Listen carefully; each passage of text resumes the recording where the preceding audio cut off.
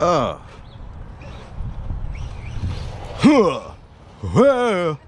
what is it good for? Oh, shit. I need to stop playing. Hey, man. Mic check. I'm just gonna tell you how I'm feeling. Ooh. This is that dapper vibe. Dapper shit. Whatever the case, man, this is it. I do a little something, y'all. I do a little something when I can do it. You know what I'm saying? What did Chris Tucker say? You know, I do what I can do, you know, when I can do it. Oh. As soon as I start talking, shit. The Truggy turns on a dime. You know, it's a lot of fun for small spaces, man. So I'm just gonna let you see it run, man. Oh.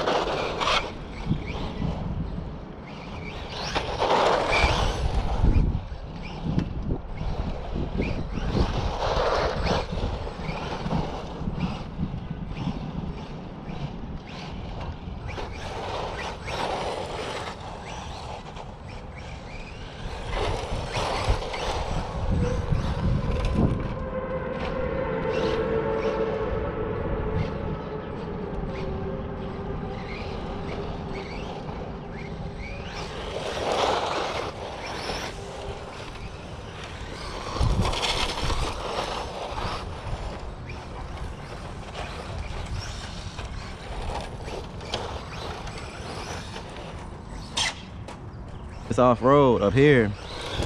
The terrain's gonna catch up with it, y'all. It's not gonna have that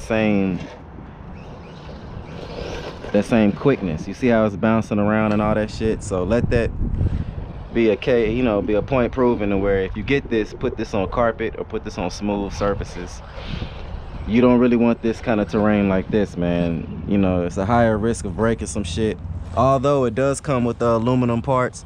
You know, aluminum shock towers, aluminum big bore shocks, aluminum chassis plate, all that good shit. It does come with that, but I wouldn't put that extra stress on the car, you know what I'm saying? I mean, but shit, do whatever you feel like you want to do. Shit, you pay for it if you get it. But I'm just showing you right here. It's not as quick as this. See what I'm saying? This is ridiculous. That noise is just the body hitting the tire every once in a while. You will have to trim the front part of the tire. I mean, you will have to trim the front part of the body. But put this bad boy on carpet or turf and you got something. You put this on the dirt like this, it's not as capable.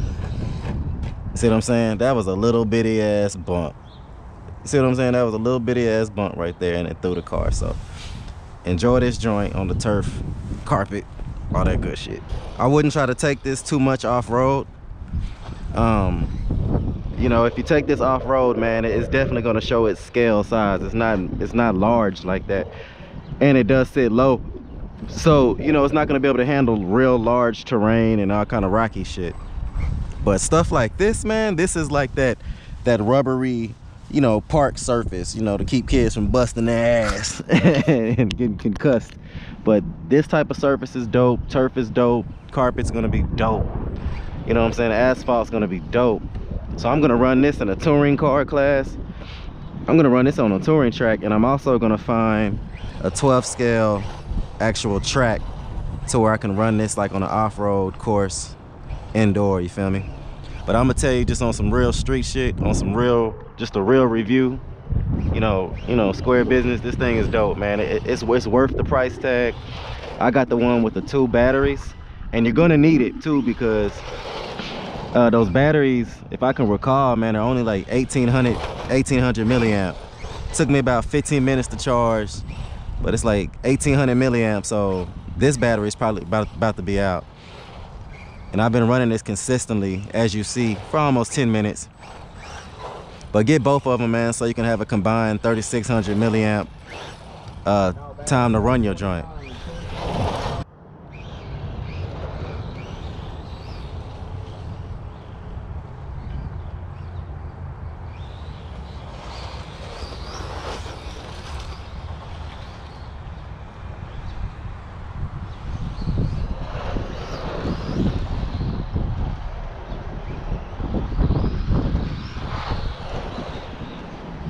Gotta go slow over there, shit.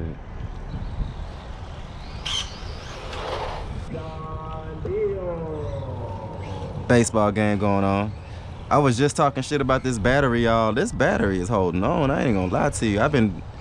This is an 1800 milliamp battery. Took me about 15 minutes to charge. I've been running this consistently like this for about, I'm coming up on about 15 minutes.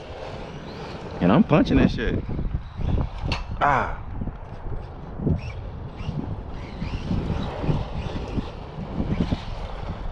I am worried about the differential, ripping it like this. I don't want to rip this motherfucking differential, but I feel like I think it comes with grease in it. If you race it, I'm sure you might want the oil, but if you're doing stuff like this,